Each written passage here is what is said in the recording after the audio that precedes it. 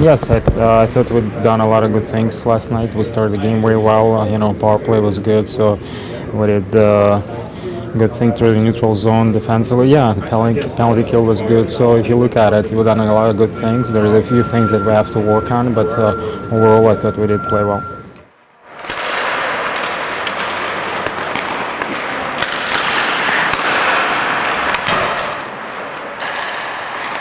I think he's skating better, but he has had some chances in the past that he just hasn't capitalized. He had a goal post, crossbar. He's missed a couple open nets in Montreal.